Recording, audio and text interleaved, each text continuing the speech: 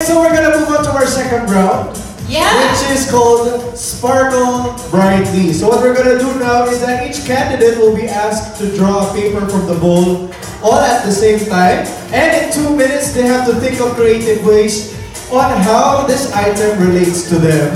Show the audience how this item is used while telling them why they chose to use the items as such. The drawn item will be given to the candidate and he or she will be given 1 minute to answer. Ayan. So, hawak na ni Sarah ang bowl. So basically, Kailangan to ni Kim ng translator. kailangan yung interpreter. I need an interpreter, please. So meron po silang kinuha ng mga papel na may mga nakalagay na mga bagay-bagay. Ang mga bagay po na ito ay kailangan po na i-describe at bigyan nila ng creative way kung paano po nila na-relate ito sa sarili nila. O, dati yung naglago nila, iba ako nakapag-isip na eh. Okay. Okay, ready na ba? Ready na? Anong ginagawa niyo dito? Ba't kayo nagko-connect? So meron na silang nakuha?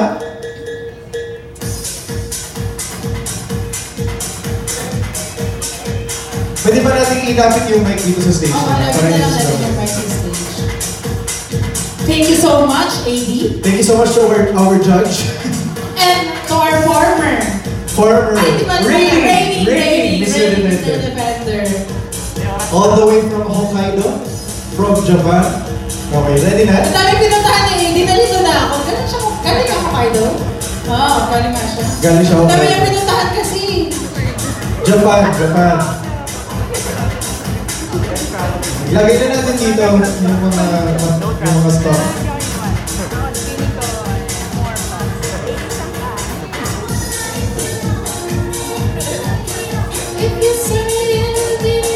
Okay, dito sa round na to talagang paano yung creativity nila kung paano nila ma-relate itong mga bagay, di ba? Tulad itong baso na, pag nakuha mo itong baso na, paano mo i-relate? Sobrang thankful talaga ako, host tayo kayo. Diba? Kaya pwede natin silang pagtawanan. Yes. Okay. Okay.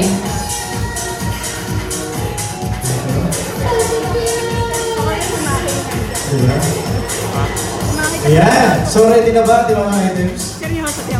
Ready na? Okay, sisimulan na natin kaya candidate number 1. Ano ang nakuha mong item? Hammer! Sabi ni candidate, bagay na bagay daw sa kanya. Ang nabunod ko pong item is hanger. Parang ako lang, di ba? Patuwa-tuwa ang saya niya.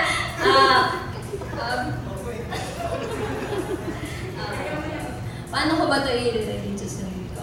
Pwede, para akong isang hanger kasi pwede niyo kong pagsabitan. Pagsabitan kung... Oh. Kaya mo yan, Jackie. Pagsabitan, ano ba sinasabit dito, damit? Pwede yung mga problema niyo. Siyempre ako... Ganito. Emotional silang lahat. Ako kasi... Oh, may iyak ko.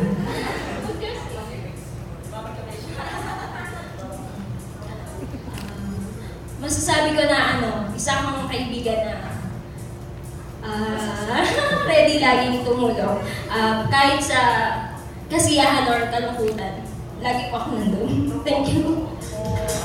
Thank you so much, Kim. Salamat, candidate number 1. Pakinggan naman natin ang ating award-winning graphic artist na manalo sa Singapore. Candidate number 2. Palakpakan naman natin si Red, nakaka-proud. Pero ngayon, tignan natin kung nakaka-proud ba ang pag-relate. Kung nakaka-proud ba ang sagot? Ikaw na ikaw din. Ano? Yung trash bag ang nakuha. Bunot ko ay trash bag. Ewan ko parang sinadya sa damit ko ngayon. Sa kulay mo. At sa kulay ko, gano'n na nga. Pero, as a trash bag, pwedeng ako yung... Sorry, nagbibinatan. Pwedeng kahit basura yung tingin mo sa sarili mo, I can collect you, I can reuse you better, and I can recycle your life again. Thank you. Oh! Pagkakas!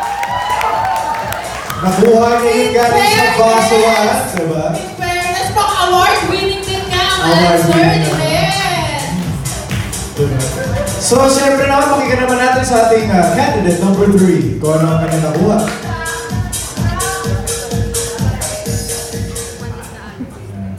Ang nakuha ko yung sipit ng damit. Kung nagugulangan talaga ako. Pwede kayong magtulungan ni candidate number 1. Diba? Kung hindi pwedeng i-hanger, isipit na lang. May halin tulad ko yung sipit sa sarili ko. Siguro ako yung isang tao na if kailangan mo ng makakapitan, nandito lang ako para umalalay sa'yo. Tulad ng ipet, syempre mahulog naman yung damit kung hindi mo, pag mo ng hanger, kailangan ng Thank you. O diba, collab sila ni candidate number 1. Thank you so much, Amy. And next, candidate number 4, Bea.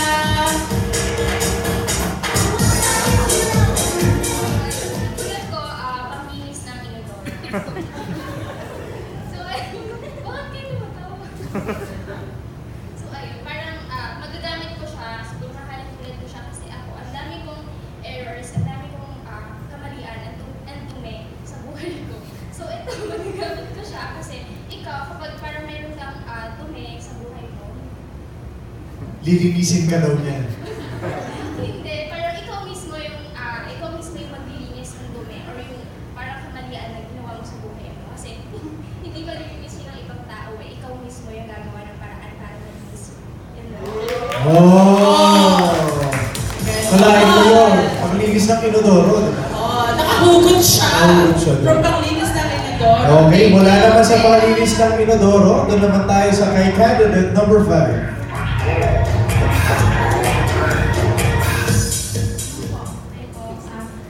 Body scrub po yung nabunan ko. So, tulad ko yung body scrub sa buhay ko na itong tulad ng body scrub, araw-araw tayo naglilinis ng katawan. So, para sa akin, yung mga kamalian natin sa buhay, pwede natin itong malinis through prayer na rin para ihingi ng tawad yung mga kasalanan natin sa buhay natin sa araw-araw ng kasalanan natin. So, itong body scrub, ma-apply natin ito araw-araw. Panlinis sa atin at saka sa spirit din natin. Yan. Okay, maraming salamat. O, anong kayo ngayon? God na ang ginamit. Ano? Okay, ito naman pakinggan natin. Just go. Candidate number 6. Inihahalin tulad ko itong shoe brush sa sarili ko, sa sapatos ng buhay ko. Ano mong sapatos, mamahalin, kagaya ng suot ni Jason. Wala na. Mamahalin man, or boots man, high cut or hindi, lahat posibleng, kahit gaano ka mamahalin yung sapatos mo, mayaman ka man o mahirap ka, lahat tayo nagkakamali, lahat tayo pwedeng maging madumi. So, gaya ko as an individual, I will use this brush to clean my shoes, my own shoes, para tuloy-tuloy yung paglakad ko at pagharap sa hamon ng buhay na tatahakin ng aking sapatos. And I thank you. Thank you, Thank you so candidate much, number 6. Pero may request lang ako, pwede sample. Paano ko Palinis maglinis sa sapatos. Paano ko maglinis mo yung sapatos? So, thank you so much. maraming salamat sa ating 6 na nagaganda at nagugwapuhang kandidata. Patuloy naman tayo ngayon sa ating round 3 Twinkle Like the Stars. So ito ay parang question and answer naman natin ito, di ba? Ito ang tanungan, kumbaga para ating ma-measure kung gano'n ba talaga katalino ang ating mga kandidata. And questions will be asked by our judges. And each candidate will be asked to draw a name of the judge from the vote. Yes. Yan. So ready na ba ang ating mga judges para sa katanungan? Ready na po ba? Game? Okay. Game na? Game na tayo? Okay, sana sinasagot ako pag tumatanong ako ng mga tanong. Okay, ready? Okay. Simulan na natin ang ating question and answer portion ng ating Twinkle Like the Stars. Candidate number 1. Team Sam.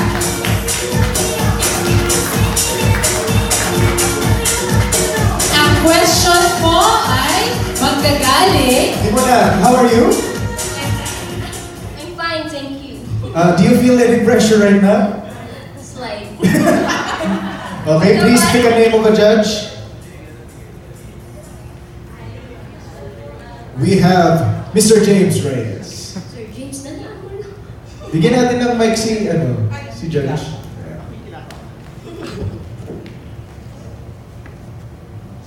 Hirap? Oo nga, kahit ako. Kapag malakas ang ulan, anong payong ang gagamitin mo? Payong kapatid o payong kaibigan? Ay, galing! Okay. Uulitin ako ang tanong, Kim, mula kay Mr. James Reyes. Kapag malakas ang ulan, anong payong ang gagamitin mo? Payong kapatid or payong kaibigan? Ang pipiliin ko po is yung payong kapatid. Kasi, syempre, kasi yung foundation ng sarili ko is nagsisimula naman talaga sa family. So, yun po yung pinipili ko. Pero hindi ko makalimutan yung mga kaibigan ko. Nandiyan naman sila. Thank you po. Thank you, candidate number 1. May disclaimer sa dulo. May disclaimer ako kasi baka pagtapo yung mga kaibigan natin dito eh. So pagkatapos naman ng disclaimer ni candidate number 1, sunod naman si candidate number 2. Okay. Kumusta ka naman, Ren? Medyo bloated. Medyo bloated. Mag-dispem siya ka, mag-ano ka, emoji ka mamaya. Please pick a name of a judge. We have Miss Julie Ferrer. Yan. Ano kaya ang katanungan from Miss Julie Ferrer? Kung ang regalo mo ay gift wrapper, ibabalot mo ba ba ito? Ulitin natin ang tanong, kung ang regalo mo ay gift wrapper, ibabalot mo pa ba ito? For me, ibabalot ko pa din kahit gift wrapper yung i-regalo mo. Kasi nothing beats the elements of surprise. English tayo. Nothing beats the element of surprise tayo ni Ren. May surprise ako sa answer. Ang surprise, may element of surprise yung sagot na rin. Tingnan natin kung surprise din po tayo sa sagot ni candidate number 3. Please, magaling po ba, Judge?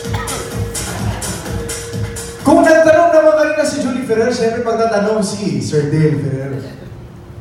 Hello. Yung tanong, bakit marami ang galit sa tamad? Wala naman silang ginagawa. Ulitin natin ang tanong, bakit maraming galit sa tamad? Wala naman silang ginagawa. Sinong gumawa nitong mga mga tanong na ito? I think hindi siya marami. As in lahat, almost. Wala namang taong may gusto sa taong tamad. Even wala naman silang ginagawa. Yun na nga yun. Wala silang ginagawa. So, dapat may gawin sila. Parang walang magalit sa kanila. Akala ko sasabihin niya, yun na nga, wala silang ginagawa, kaya tamad sila.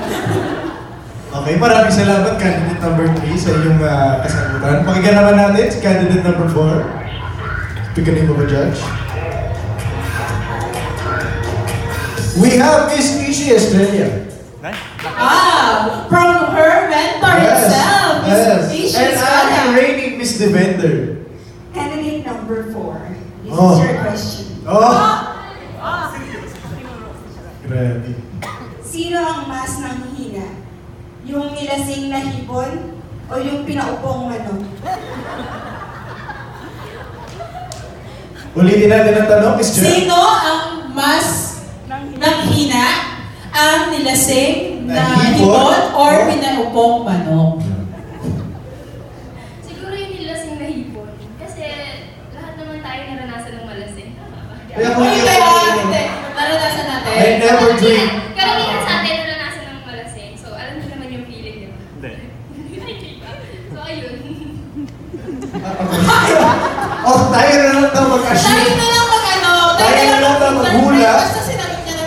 Sinagot niya naman yung tanong. Alam naman natin daw, di ba, kung ano yung ibig sabihin. Ang feeling naman lasing, di ba? So, ang follow-up question ko, paano pag hindi ko okay, so maraming salamat, candidate number 4. Number 5, pakinggan naman natin ang iyong sagot.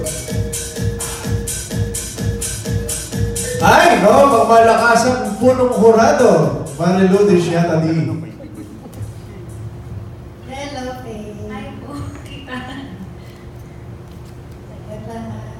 Kaya mo yan, Pats. Take your time. Ito yung tanong mo. Anong kanta ang mas nakaka-inspire? Tong-tong-tong, pakitong-itong, Shaggy shampoo po or tong-tong-tong pakitong-kitong? Ang mas nakaka-inspire. Para sa akin yung tong-tong-tong pakitong-kitong. Kasi kumbaga sa buhay natin, patong-patong ang problema natin, pero nalalagpasan natin ito. Yun lang. Seryoso si candidate na tong-tong-tong kasi kahit daw patong-patong ang problema. Nire-recall ko kung ano yung kung ano yung tong-tong. Pakitong-kitong, malimaw sa dagat. Something. Okay, candidate. Number 6. Ang judge mo ay siyempre sino po ba natatawag? Ready, Mr. Dyfender, AD. Hi, candidate number 6. Good evening. Yes. How are you? I'm fine. Okay, may question. So you want best in swimsuit, best in love gown. Do you feel any pressure right now? Oh, I don't feel any pressure right now. Wow! We have Mr. A.D. Rivera. My question is, Canada recently joined Ukraine as the second nation in the world to make marijuana legal. What is your opinion? Ay, hindi pa rin nabasa ko. Kasi akala ko sa trio na kayo. Okay, candidate number 6, my question is, anong tinapay ang napaladunan mo kung isa kang breadwinner? Ay, galing! Ang galing! Anong klaseng tinapay ang napalalunan mo kung ikaw ang isang... Basta! Kung ikaw ay isang breadwinner. Kung ako isang breadwinner, ang tinapay na mapapalulunan ko ay pandesal. Dahil ang pandesal, kahit na malamig at saka mainit, nakakain pa rin ng tao at pangmasa. Gaya ng pag-ugali ko, pangmasa. And I thank you. Akala ko kaya ka ng ugali ko mainit at malamig. Mainit at malamig. Maraming